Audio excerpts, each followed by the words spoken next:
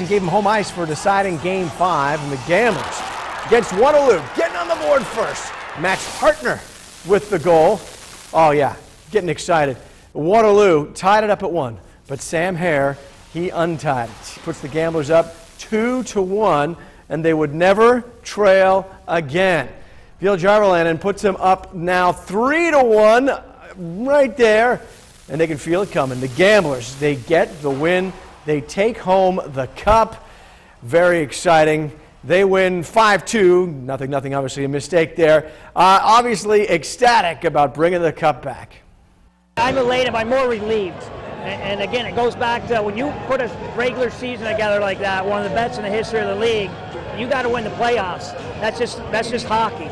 And that's why hockey is such a great sport, and we came through, and it speaks volumes about the character of our guys. It's unbelievable, especially to show with the guys on the team. This team is the most resilient team in the league. We never doubted ourselves coming into this game. We pulled it out.